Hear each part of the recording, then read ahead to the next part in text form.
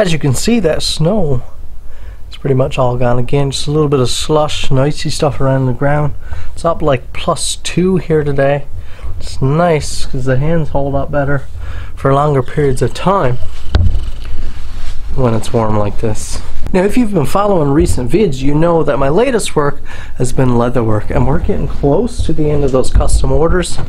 Take a look at my drawer here now, looking pretty empty, except for a couple little things, a couple sheath things I have to tie up, and I'll take you guys through that here now today. So first off, we have a Kydex molded sheath here for this beauty little custom. It's not little, it's definitely a full-size blade there. Lots of room on that handle. It's a beautiful knife. It's got some natural canvas micarta, I believe, for the scales. But what we have to do is, this will slip in here. We have to do a little bit of rounding on the back of the choil on the knife there, just so the knife comes easily back out of the sheath. But also I have to put a leather belt strap on the back. So what I'm going to do is, this leather piece is going to be riveted right here.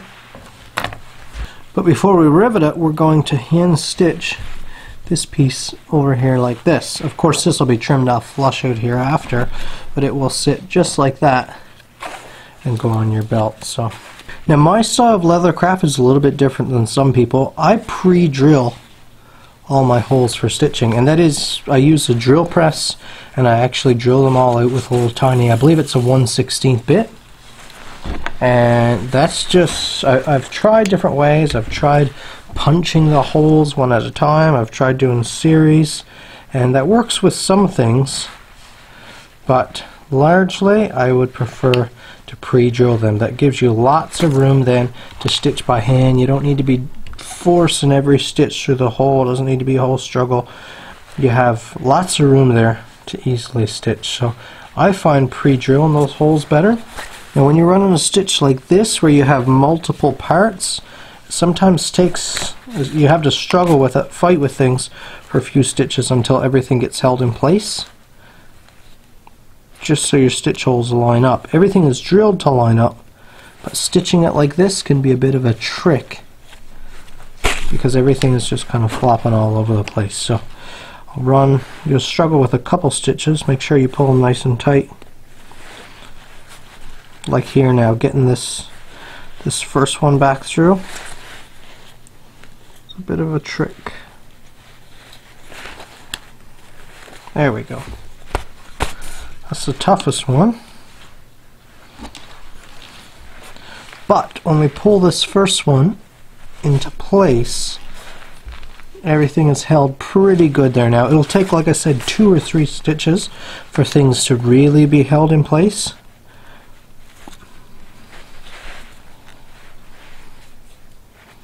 As you can see, I've got to work this one a bit.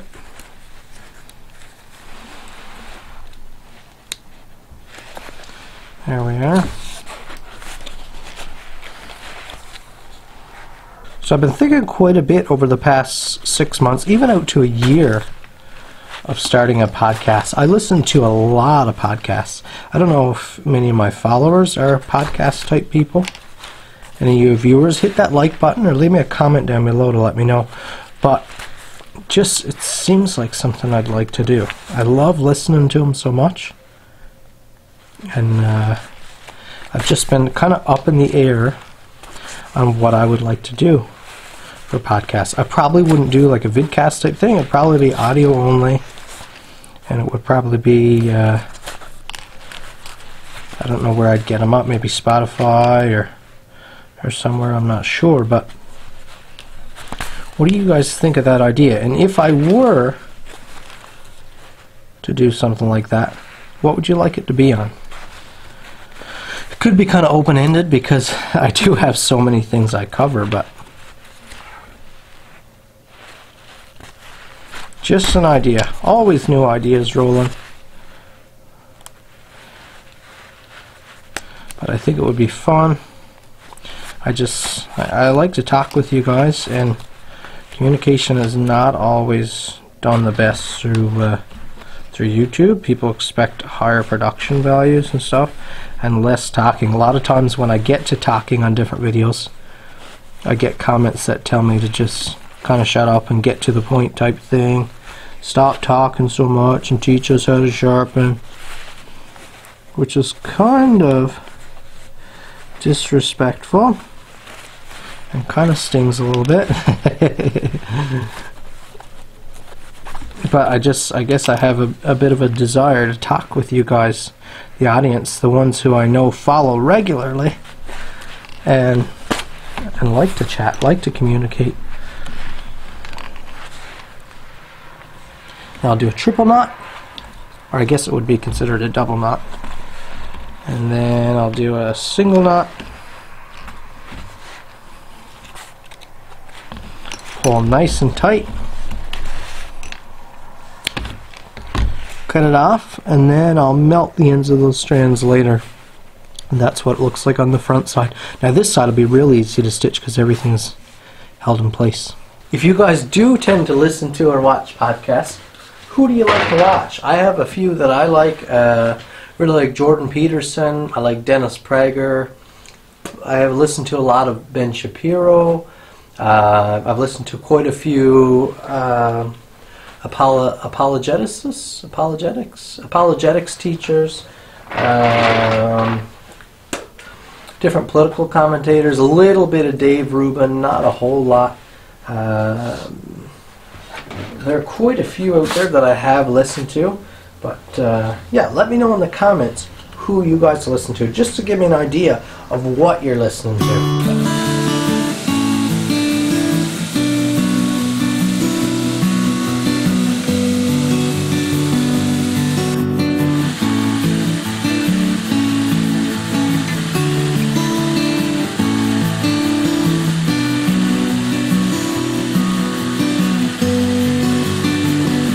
So there's that one. I just sharpened it on the belt sander and it's finished. You see we have a bit of a hybrid design here. Do you like that look? I think it looks awesome. The combination of leather and kydex. Beautiful. Got a nice belt strap. Now we're on to the next piece. Now I showed you guys this knife the other day. This is a huge, pretty well a chopper style knife. You can see it's quite lengthy. No edge on it yet, that's why I'm not handling it all careful. But we have white liners here, we have some bird's eye birch scales, just gorgeous. We also have one to match right here. Now some of you guys might have seen me make this set before, but what we have is a small companion, this large chopper here, all smeary now, and we have a design here. Stitched this up in bed last night. So this knife will mount in this sheath like so, and you can wear this by itself with the dangler here, but then this can also attach to the front of it right here. That's just how I've engineered the sheath. Everything is the size that allows it to do that. So this strap will go through here. This strap will go through this loop on the back here, and they will both snap on the back. Now if I think about it, I'll throw this down in the description. I bought these a little while ago. Now I made this little stand for it, just drilled some holes, but these are all half spheres, all curves like that, and they make cutting off straps so quick and easy. So you just pick the size you want, and of course you can just end cut to a nice clean radius. Now they don't come very refined. I think it's like an overseas Asian product, so they come really rough, but they are pretty nicely even spheres. They're punched out pretty well. I did have to, they come super dull, so I sharpened them up, cleaned them, put sort of that polish you can see on there, so they're real slick now at cutting the leather.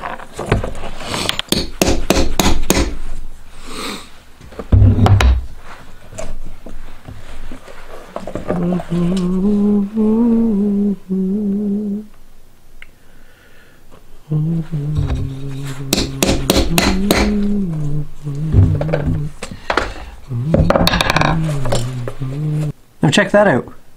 That would be tiresome and annoying to get a clean cut like that, and I know it because I did it for a few years. But now these things will just wrap around nice and clean and snap. And when you're not wearing the companion with it, then you just have nice clean looking setup like this.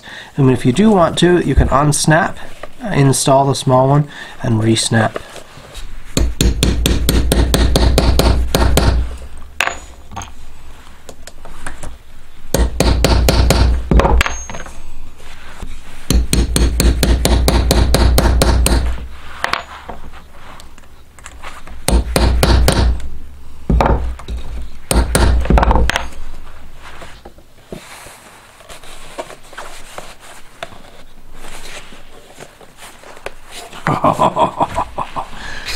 Ooh, that's nice. Bam! There it is. Dangler on. Man, this was a big project. These are really big projects. But here is how it would wear. As you can see, that would never move or go anywhere. Dangles at the hip like that. Let me know what you think. I think this is just lovely. And this whole thing will get a bath of oil, so it'll darken a little closer to this color. It'll just look beautiful, but I really like these.